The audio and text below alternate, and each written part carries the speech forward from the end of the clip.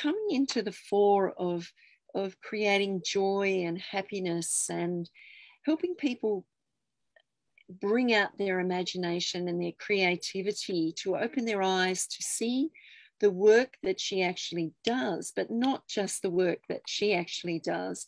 It is what she creates so that people can, see themselves and what they are capable of actually doing themselves. And passing that on to others, because once you, Robbie, give them that joy is going to overflow in them and pass it on to others as well. Absolutely. That ripple effect, just having one of my paintings in, for instance, our little grandson, Murray, the very first time he saw Pelagia behind me, he went quiet as a mouse, just stared at it. And we all just went all quiet and pointed. So we, he's done it with all my works that he's seen. He's seemingly connecting to it in a really, for me it feels a really deep way. It's like he's seeing something, he's feeling something that maybe some others don't.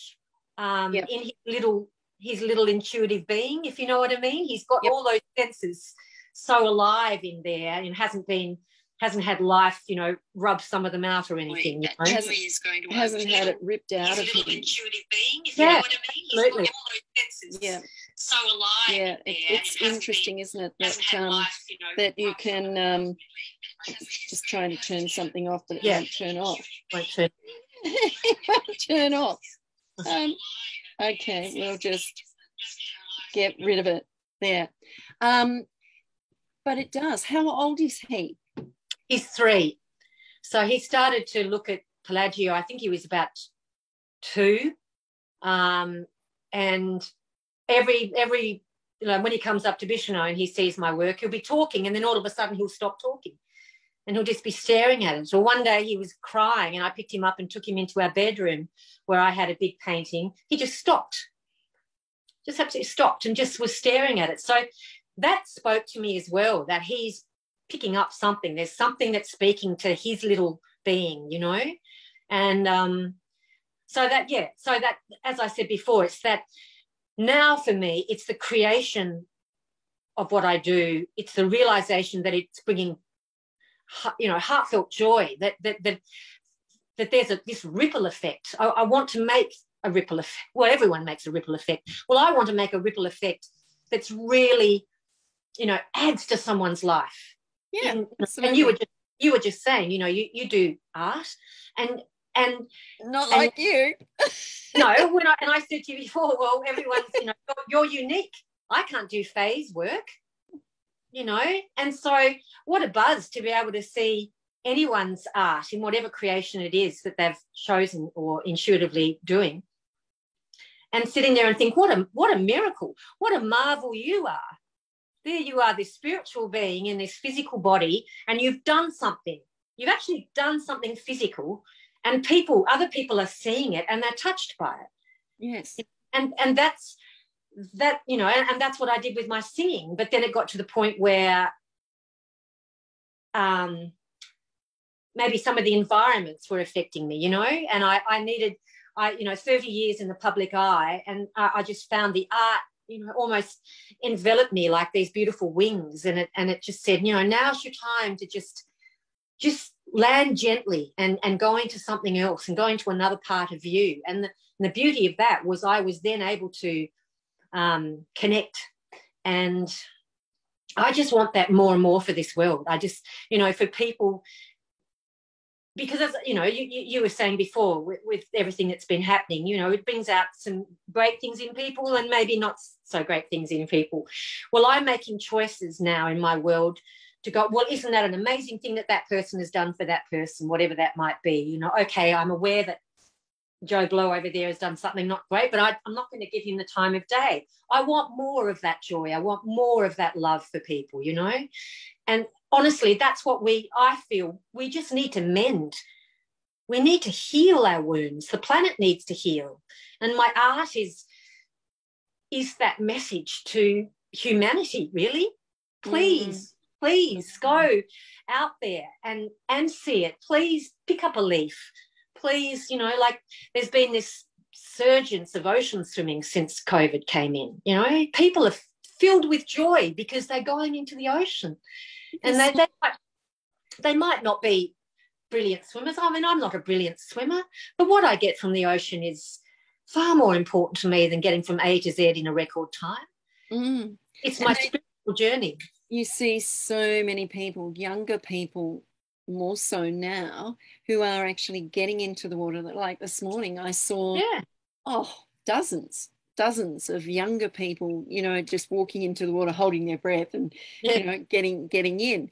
And I'm thinking, you're brave, because it's could be me, but you know, it could be me sometime, you know, going into the water and doing that. But it's an individual thing, but if you can bring joy to a few people, then as you say, that ripple effect will then extend it out to other people that they know. And the way it works. And you know, your grandson, who obviously has something within him, is going to be amazing in some way when he gets older. Absolutely. A question I want to ask you is, how long, you said about 30 years you sang for, and the environments became something that weren't, I would say, conducive to you and that feeling that you wanted to give when you were singing and playing music? Well, put it this way, if, you know, because I worked in restaurants, I worked in wine bars and weddings and funerals and whatever, but if I was working in a wine bar earlier on, when someone's drinking alcohol, and sometimes a lot of alcohol in the environment I was in, you know, I'm singing from a certain place. I'm singing from my soul. And so it's a high vibration. When we come from our soul, it's a high vibration. When we put stimulants like lots of alcohol in, we are of a lower vibration. So I was finding after years of doing this that I wasn't personally enjoying the vibration. And it was getting harder to connect from that level. So I ended up stopping singing publicly a while ago, even though I still do, you know, I sang at Devil's Corner a while ago. Yes. Did you? Nice. I sang at the Bishno Food and Wine Festivals 3 years running. All right, okay. So I've certainly done, you know, but my calling is obviously now art. But what was I going to say? So what I ended up doing was going, right, I'm just stopping. I had a particular challenging night, and I sang in old people's homes. Oh, you would have given them a lot of joy. It was so good, Faye, because of course it wasn't a paid job, because I knocked on the home's door and said, here I am, would you like me to sing? You know, I'm offering this. And I was just moved to joyous tears, you know, like some of the relationships I ended up having, you know, going and singing in their lunch hour. There was one woman in her 90s. She was singing along with me in this soprano voice. She had the most incredible voice. Really? Yep. And I just stopped and I said, I believe that we have someone here that must have, and still does, obviously, sing and has the most incredible voice. Well, you should have seen her face. Look, she was just once again filled with joy. So, you know, it's those small things. It's validating. It's saying you matter. You might be 90 odd, but you matter to me and you matter to the people in that room, you know. And if nothing else today, that's my message, you know, to give, to open ourselves up, to not shut down, even though it's easy to shut down because it can be scary to open up and be vulnerable, you know. But what you do is you create opportunities, as you did for that 90-year-old woman, to recognise that she is allowed to sing. She can express herself. She has an amazing voice, and she's probably suppressed it because she didn't think anyone would want to hear it. But you brought out the joy that was within her just suppressed for such a long time. Hopefully she's still singing if she's still alive. Well, you hope so, don't you? And then that's how powerful we are as human beings or spiritual beings in these incredible bodies, because we can just through, the fact that you contacted me to ask me to come and do this, well, that was pretty lovely. I felt really great. Did you? I felt nervous, but I felt really happy, that someone would want to have me talking about my life and about my art and my music and things that matter to me. That's you've given me a gift. And so I thank you. Oh, my you really pleasure. have. But what you're doing actually is when someone is listening, you're giving them a gift to inspire them to maybe, we have the amazing NGV here with all the art and all those sorts of things in there, to go and look at the art or to start painting or to start singing or just to fill their cup and feel joyous. Yeah. Because you're talking about what you do so that you can give that joy to others. So, what goes around comes around. That's it.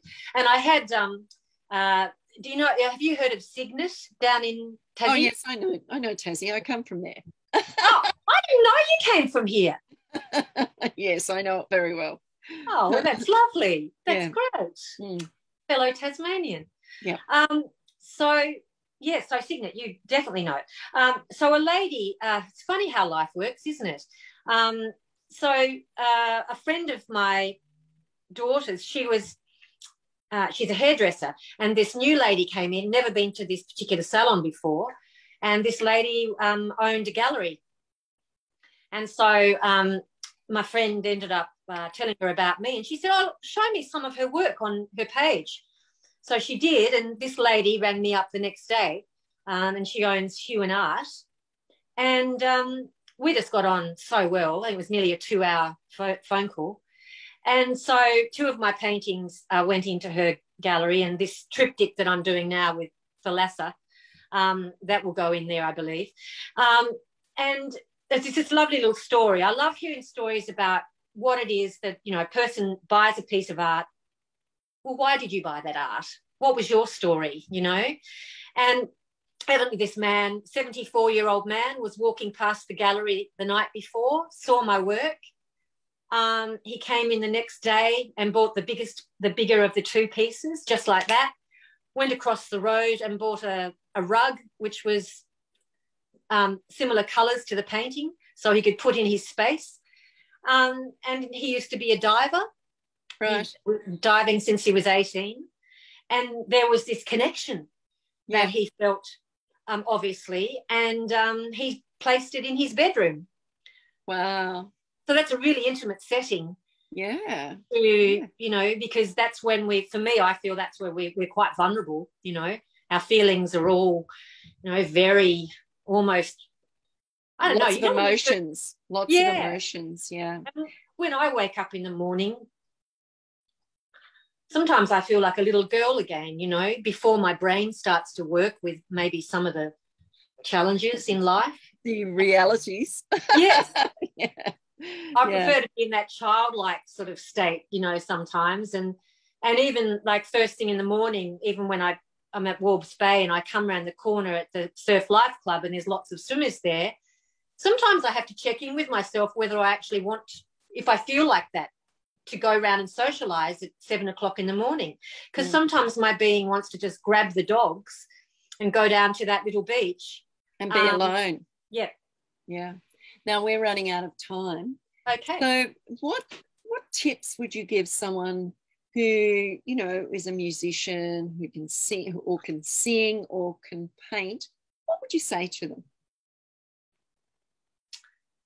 I would say enjoy every moment you can of that process, of the development of yourself, because every time we create, we're developing. We're learning about us. I'd say if this is something you want to do, if this is your beautiful passion, with every cell of your being, follow it. have belief, know that your work, that your art or your creative space that you are bringing out into the world will have a ripple effect. It will, and it can change lives, and it can do such good in the world. Just because we see somebody believe in themselves, you know. So it's that belief of going home and creating something and going, well, look at that, I actually did that. Well, that's beautiful. So follow the beauty in your being, I say. Yeah. And have faith. Have faith in who you are. And have faith in who you are, and be around people that have that faith. Have people that support you in your world.